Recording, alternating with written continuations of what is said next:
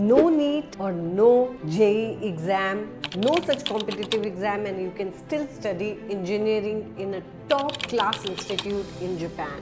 Or you can study biosciences in top institutes in Japan 100% in English. This is the opportunity you have. As an Indian student, you could be from any other country. As an international student, you can study in Japan without such high cut-offs and high competition. I am Deepti Singh, your admissions counselor for Japanese universities. Today in this video, I am going to tell you a simple pathway for you to study in Japan without having to deal with the immense competition that we see in India and other countries where the number of higher education institutes are limited or high quality courses are limited.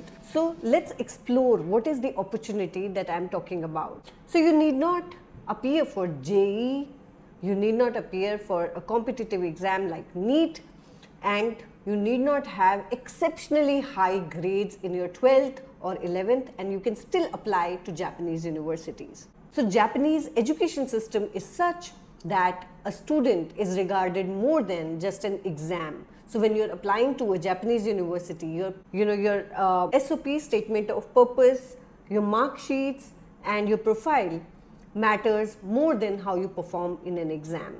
And you can still apply to Japanese universities based on your skills and aptitude, and you get multiple chances to really excel in your career and target high paying job. To summarize, engineering doesn't require you to do exam like JEE in most universities. Similarly, to study biotechnology, biosciences, genome studies, food technology, you need not appear for NEET exam, and you can still study these subjects in highly ranked institutes. And this is possible because Japan has created special pathway for international students. And why Japan has done it? Because Japan is undergoing a demographic problem.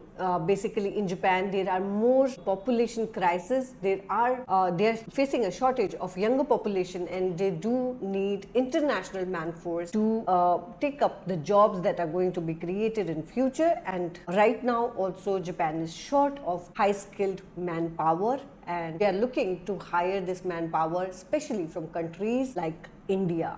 And India being one of the closest partners of Japan, it's in a great position to take advantage of this kind of courses. Can you study in Japan without an entrance test? So let's look at kind of courses that are available based on your specialization. So let's say you want to study engineering. In that case, you can study computer science, you can study robotics, AI, data science, mechanical, electrical. Any of these courses are available entirely in English without you having to appear for an entrance exam. Let's say you are a PCB student, physics, chemistry and biology. In that case, you can study biotechnology, genome studies, you can study research. Instead of MBBS, there are courses which are more inclined towards biology research. You can take up those courses. Environmental science, ecology. Now these are more about animals. If you are more interested in animals and plants, then you can study subjects related to those. These are some of the subjects apart from specialization in chemistry, physics and biology that you can study in Japan 100% in English. Public health, healthcare. If you're a student who would like to pursue nursing or public health specialization, right, and case also there are courses that are available for you. In case of business and IT, there are numerous courses available again without you having to take any entrance exam. So you can study business, you can study especially finance, accounting, marketing. You can specialize in any of these. International business, you can do digital marketing. Based on your interest, you can pursue different kinds of courses in Japan. Now there are two pathways to go to Japan, right? So one is to enroll in an English taught degree. So English taught program is basically a 100% English course where you do not need any Japanese language right now to enroll. You can study your entire course being in Japan in English, and you will study Japanese maybe as one of the subjects during the course of your degree. So you do not need any exam like JEE or NEET or common entrance test like CUET, and you can apply directly from India, and you can study in English, and you will learn Japanese as a part of the curriculum slowly. Second pathway is for students who are keen to master Japanese language. So you can, in that case, pursue Japanese language in a Japanese language school first, master the language to advanced levels, and then pursue your degree.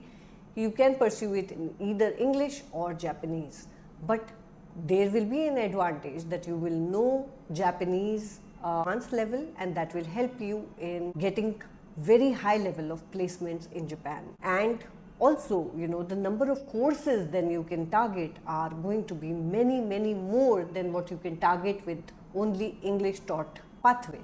So these are the two major pathways that you can take. So one is to study Japanese in Japan, experience the culture, live there, really immerse yourself in language for 1 year, and then take up a course in a Japanese university, and this will ensure the best job placements for you. I want to tell you that there are top companies in the world that are located in Japan.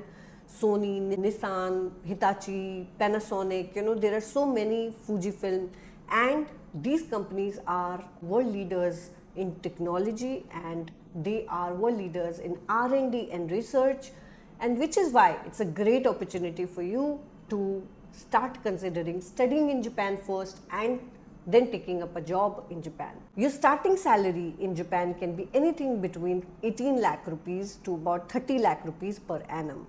And if you know advanced level of Japanese, you can think of much higher packages. I want to tell you about one of our students who went to Japan in 2021, and after pursuing mechanical engineering from Japan and appearing for N2 level of Japanese language, now he is earning a package of 35 lakh rupees per annum after graduation. So this is the kind of career that you can envision for yourself, and if you need any support, please do write to us in comments. And if you want any other support in understanding what is the best way for you, please get in touch with us. Instead of repeating your exams again and again, also feeling stuck in competition, my suggestion would be to look at other alternative careers as well and explore other opportunities that can be available to you with a very high return on your investment of your time and money. So this is one food for all of you students. Thank you for watching the video, and thank you for sending so much love to our channel. We are about to be 20,000 subscribers, and I really thank each one of you for watching our videos and supporting us. Thanks.